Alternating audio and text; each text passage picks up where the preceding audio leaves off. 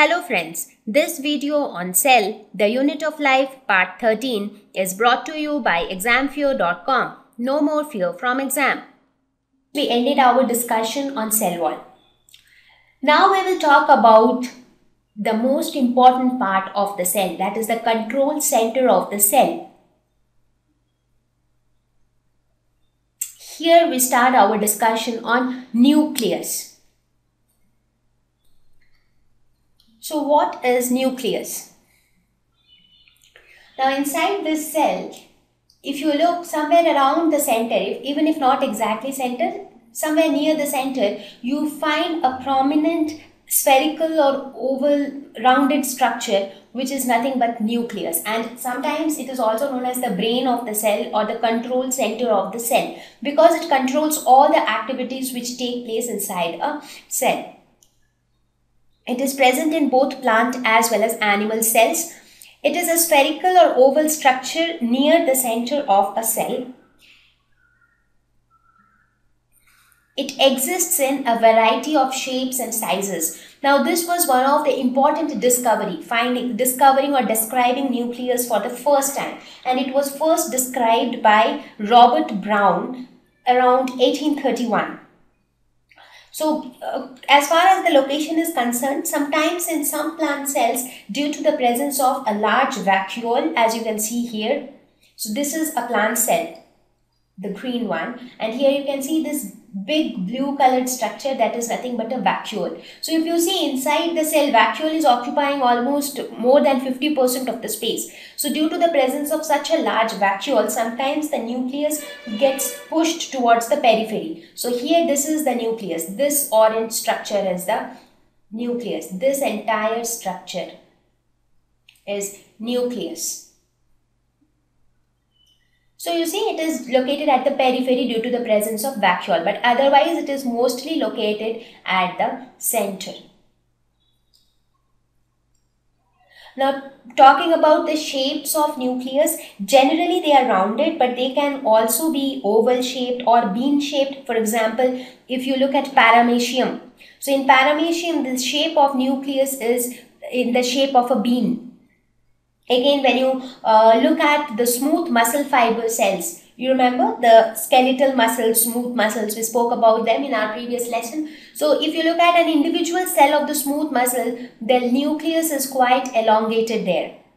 Again, if you look at the blood cells, there you can see the nucleus is lobed, that is, they are in two lobes. So, the shape of the nucleus again varies from one cell to another. Again, talking about the size of nucleus, that also varies. Generally, it is seen that cells which are larger in size have larger nuclei, whereas smaller cells have smaller nuclei. They are present in both plant and animal cells. So let us look at the significance of nuclei. It must be very significant. That is why it is called the control center. So let us look at the significance of nucleus. As I said, it is the control center of the cell because it controls all the metabolic activities which take place inside the cell. It also helps in reproduction. Basically nucleus is the is that part of the cell which consists of all the genetic material. Therefore, it plays the most crucial role for the process of reproduction. It helps a lot in cell division. It also helps in determining cells' characteristics. That is also again because of the presence of genetic material. So the genes decide the characteristics of the cell. So that way it helps in deciding the characteristics of the cell. So now let us look at the structure of the nucleus. So that small rounded structure at the center, when you see it closely, it looks somewhat like this. So there are many different structures which are present within the nucleus. So the first thing is nuclear membrane. So nuclear membrane again is a covering which covers the entire nucleus. So this basically separates nucleus from the remaining part of the cell. So on the nuclear membrane itself, you have small tiny holes called nuclear pores. So here you can see these holes, these are nothing but the nuclear pores. And this membrane which you see here is the nuclear membrane. Nucleoplasm, the way the fluid-like material present inside a cell is called cytoplasm. Similarly, the fluid-like material present, or the matrix which is present inside the nucleus, is nothing but nucleoplasm. So this yellow colored fluid is nucleoplasm. Nucleolus, this is again, even inside the nucleus you have a rounded region which is very dense and which is seen as a dark spot. So that dark stained region is known as nucleolus. So this portion is nucleolus. Chromatin. Chromatin are nothing but very thin thread-like structures present inside the nucleus. So here you can see these are chromatin, the green colored structures which you see here. They are like very thin thread-like structures, and these chromatin later form chromosomes, and chromatin itself gets condensed and they group together to form chromosomes, and these chromosomes contain the genetic material, that is DNA and protein. So basically the genetic material is contained here with the chromatin. So chromatin play the most crucial role in the process of cell division. So these are the different parts which together constitute the nucleus. So now we will talk about each of these parts, their function, in the next slide. So let us start our discussion with nuclear membrane. Now, as I said, this is a double layered covering of the nucleus. So this membrane itself is of two layers. So you can see here there are two red lines. So they are the two membranes. So the space between the two membranes is known as perinuclear space. So where is the perinuclear space? So this space between the two lines, the whatever space is there, that is the perinuclear space. It separates materials inside nucleus from cytoplasm. So that is the purpose of the nuclear membrane. It is basically separate. It wants to keep the genetic material organized and intact. That is why it separates it from remaining part of the cell. This nuclear membrane also helps in maintaining the shape of the nucleus, because when you have a boundary or when you have a border, the shape is also retained. When you talk about the composition, this perinuclear space is composed of lipids and proteins. So this has a lipoprotein structure. The next part is nuclear pores, the small holes, tiny pores on nuclear membrane which allow transfer of materials to and from inside. So these pores, wherever they are present, whether they are nuclear pores or they are plasmodesmata, the purpose of these pores is transfer of materials or exchange of materials. So these pores here are formed by fusion of the two membranes. So these two membranes fuse together to form these small pores. This nuclear membrane, however, is not continuous. When we talk about the nuclear membrane, that is not continuous. It is interrupted by these pores. Now, when we talk about this pore, what happens? They are located when the two membranes, suppose if this is outer membrane and this is inner membrane, this is outer membrane. When these two membranes pinch together, that is when they touch each other, that is the area where you actually see nuclear pore. So this is your membrane. So this area is the pore. So we can say that pores are located when the two membranes pinch together. That is, they are continuous with each other. Now, when I talk about the movement of materials, as I said that this nuclear pores allow transfer of materials. What materials are we talking about? Basically, we are talking about proteins and RNA complex.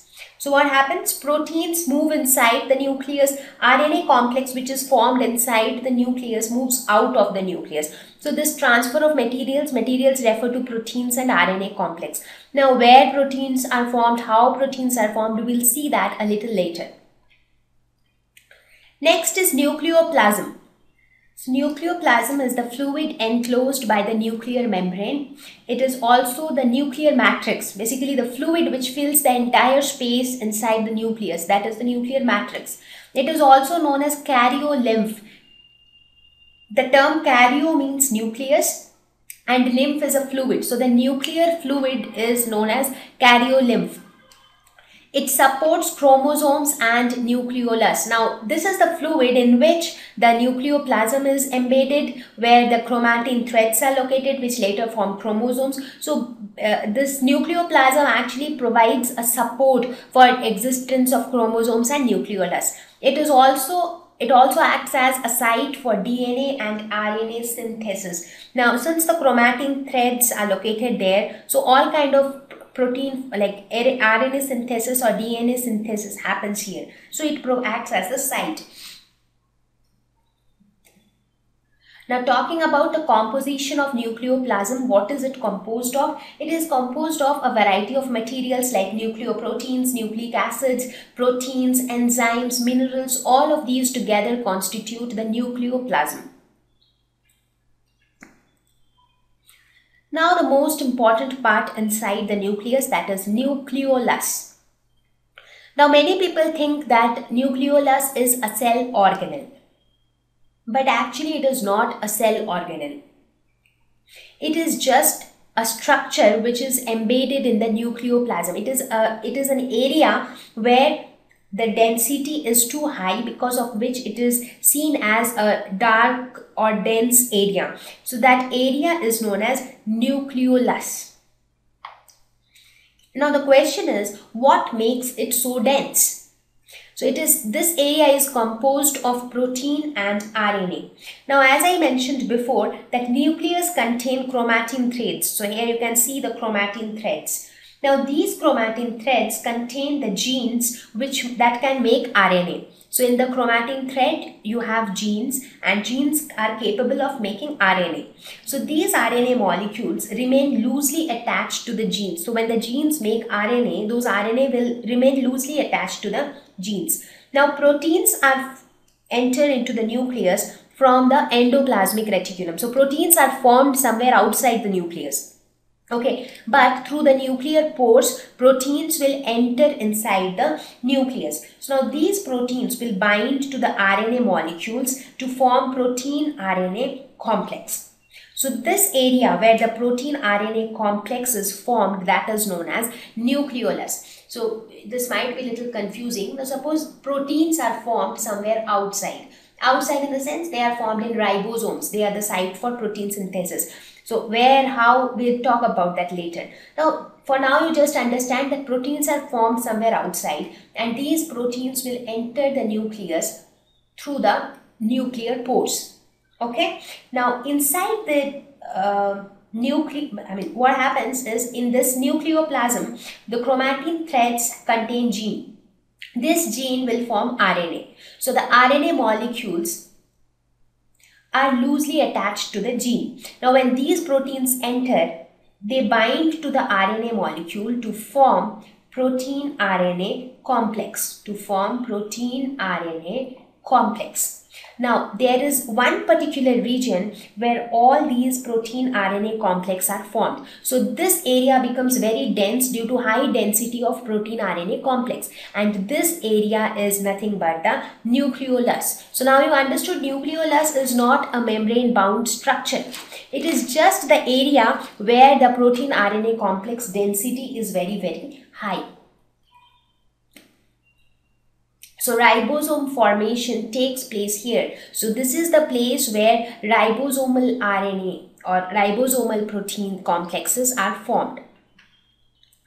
They may be one or many in number per nucleus. Now, how many nucleolus will be present in a nucleus? That again depends. There can be one nucleolus in a nucleus. There can be more than one as well.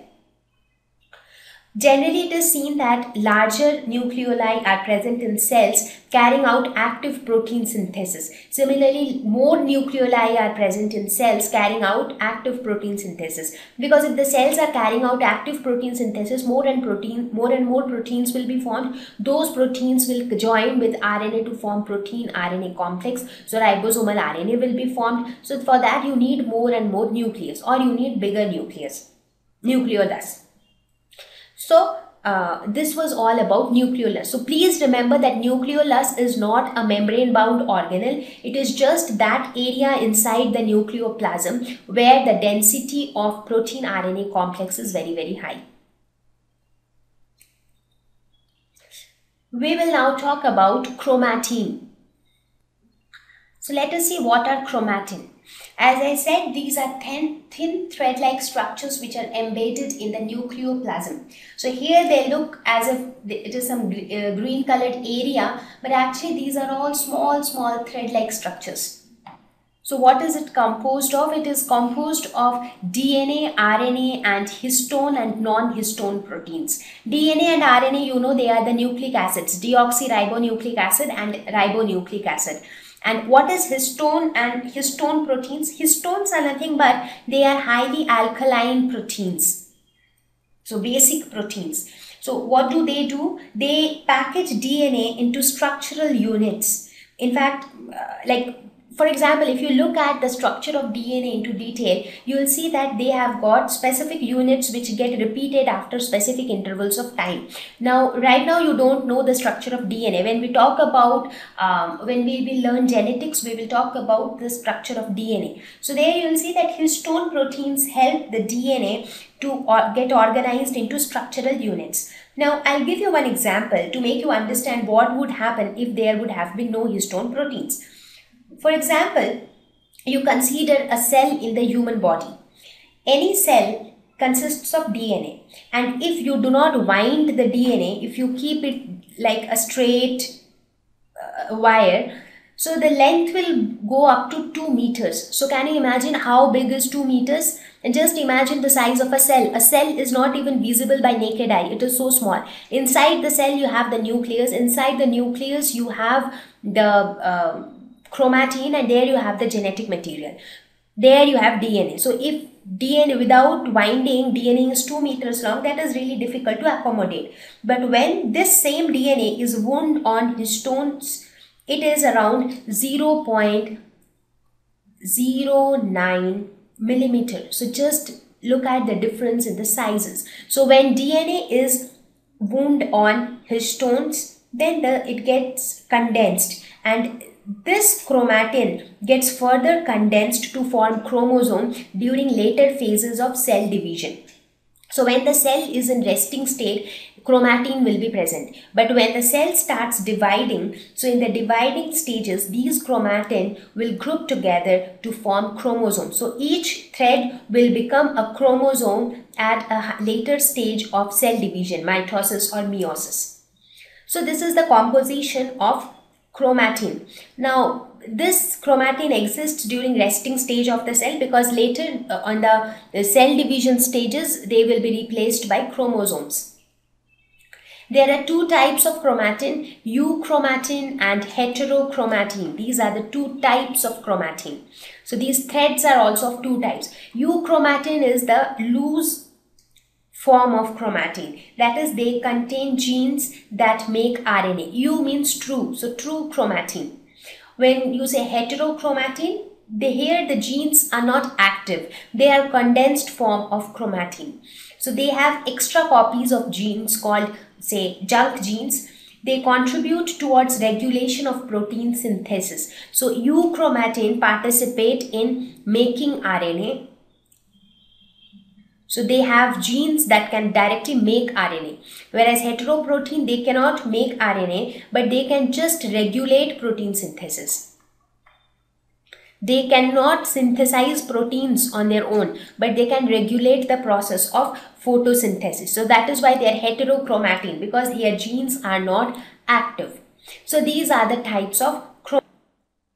Thank you. Please visit www.examfear.com to watch more videos, attempt free online test, get free study material, find tutors and mentors. Thank you once again.